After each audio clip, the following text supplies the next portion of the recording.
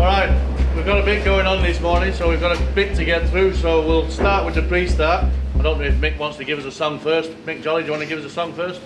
Song.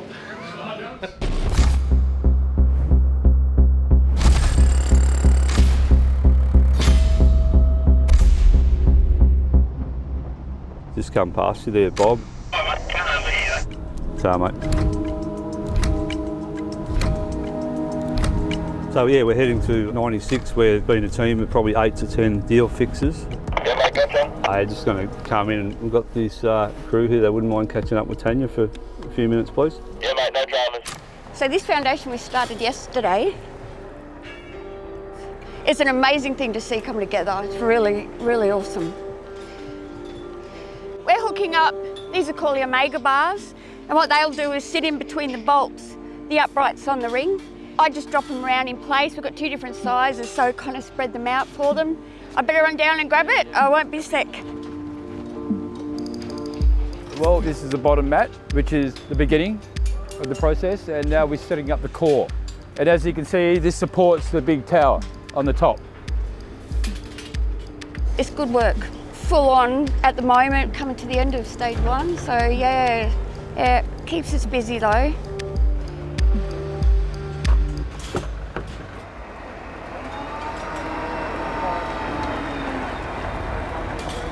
There's a lot going on. You can see the concrete pump there. We are pumping about 110 cubic metres per hour.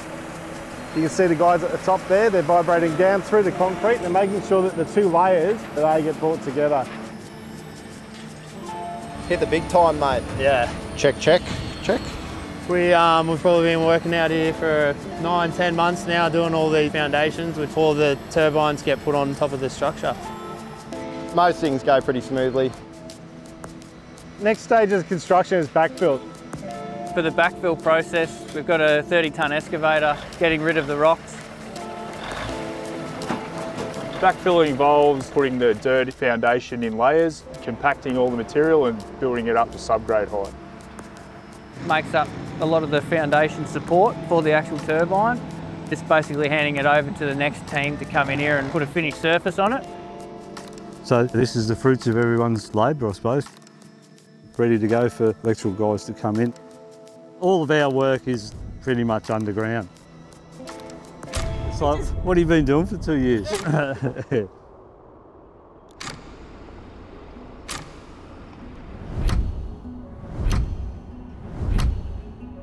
Yeah, it's a cracking day. Yeah, my name is Stephen Coles. I'm a site manager for Consolidated Power Projects. We're heading out to see the trenches. They're the ones that for the cable to be installed in. We've got 5 of them at the moment running around on this farm. We try and establish 20 kilometres a month.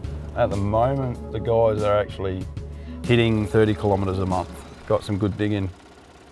Yeah, this ground's pretty good. In the rock, you just got to slow everything down. Run into quite a bit of rock around here.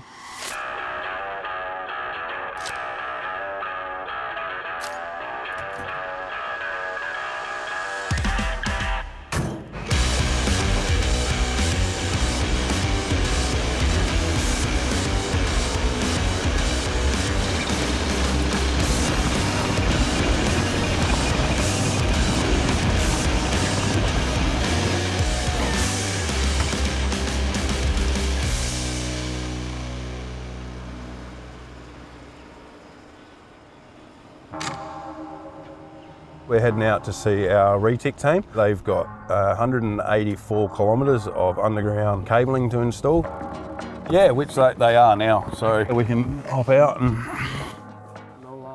And is it now a good time to... Yeah, they want to put a GoPro just on there. So we're on the tower to tower crew. 1 tower there, 1 tower there. We're connecting the HV cable to that one, and running the cable underground, as you can see there. And then backfilling and rehabbing the grounds as well, so it looks like we weren't even here. We were all mates beforehand, so that helps a lot, and we all got the job at the same time. Day in, day out together, yeah, it's fantastic. Plenty of different stuff to do, and hopefully for a greener future, of course.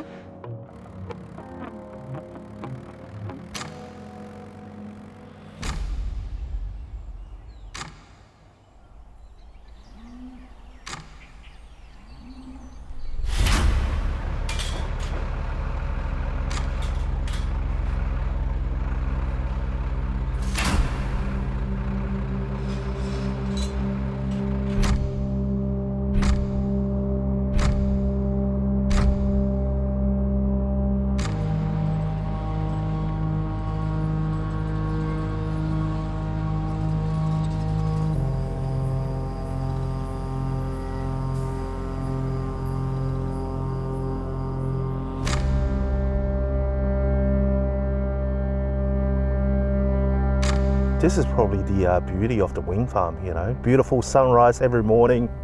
Oh, look on that side. And we are going the wrong way. I am sorry, Hugo. A tower section is typically between 30 to 50 meters long. A blade is about 80 meters.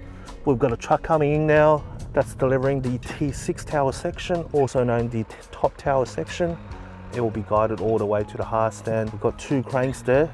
It will be dual lifted, one on either end, offloaded to the designated location on the pad.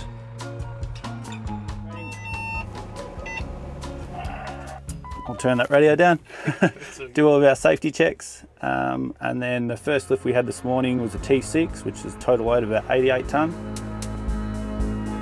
Good verbal communication between the riggers and the operators we really need. Make sure we do the lift correctly, safely and efficiently. After the offloading is completed, we're sending what we call the pre-assembly package. Got to really hook the cattle and the sheep, they'll eat anything you leave lying around. My role on this side is to make sure that all the components go up without any damage. These are the towers, as you can see, they're quite large and really echoey. Echoey. This is a ladder for climbing. Yeah, so there's a little bit of damage here that's caused by transport. It's only a little bit, I'm just going to repair that.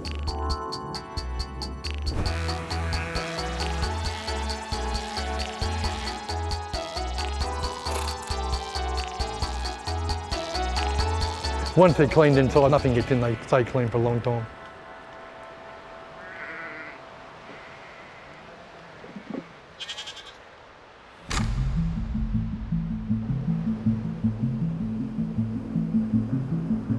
Yeah, today we're doing a T5 and T6 tower section and an nacelle in lifting those components up.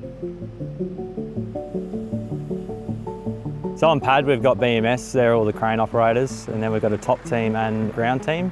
They've got all their tooling and gear, keep it all structurally sound. So the job from the start, or when we get to pad for main installation, everything should be laid out, set in their radius for the crane. So when we come in, we just do all like the prep work, hook up the rigging gear for the crane, and yeah, then send it up.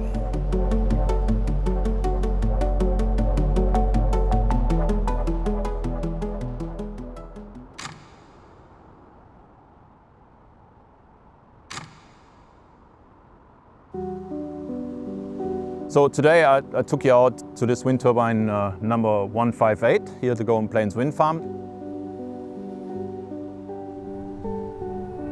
I'm obviously not Australian, everyone can hear that, I'm German. This turbine is currently undergoing the process of pre-commissioning, which involves uploading a software to the control system of the turbine to actually tell the turbine what it is, what it's meant to do, get it onto the grid and get the turbine spinning. All the turbines here at the Golden Plains Wind Farm are 149 meters hub height. Okay, I'll see you up there.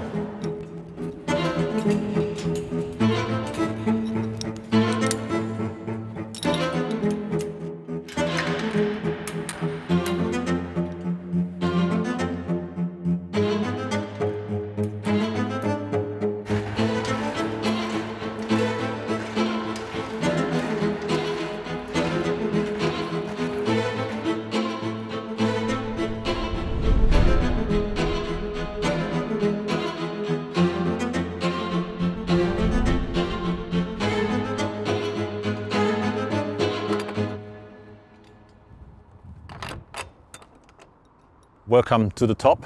We are now on the roof of the Inventor's W162 here at the Golden Plains Wind Farm.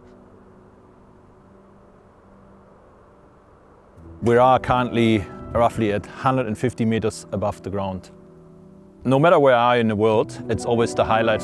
Get up on the roof, have a look around. And it's even you think Golden Plains, it's flat, but it's such an incredible view. We're looking from the back towards the front. We have our 3 blades, which are currently in a 90 degrees position, which means we are not ready to harvest the wind. We will turn the blades hydraulically, the turbine would start spinning, and then eventually that will lead to generation and then to grid connection, and we supply power into the grid. So I think you're going to see just there, this is going to be the substation on to our left-hand side.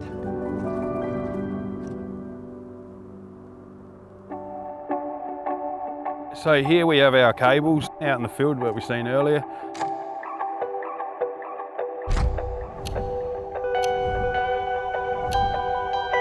We plug them into the control room. There you go, all right. Good. This is the Vestas, this is the wind farm server. All the information from the turbines come back to these panels here and then through to the Vestas panel. Everything that makes the wind farm run is right here.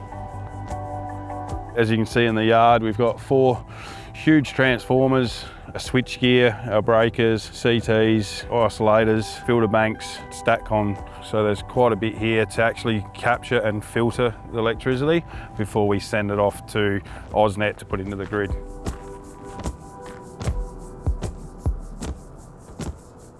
Essentially, this side, we act as, I guess, the power point, allowing the wind farm to connect into our terminal station. So we have overhead lines which will go above us here and then into our rack structure here. This station's required because we need to be able to connect the wind farm to the rest of the network.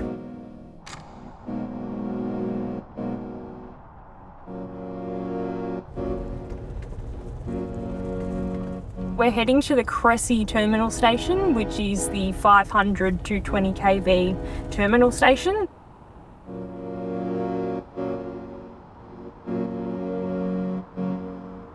You can see some of the final pieces coming in here. We have over 100 people working on site to try and make the station come together. When you're developing the project, you see things on a piece of paper, but seeing it in the flesh just takes things to another level and helps you to really understand the impact. Power's stepped up here from 220 kV up to 500 kV and then connects into the 500 kV power line which sits in the background here.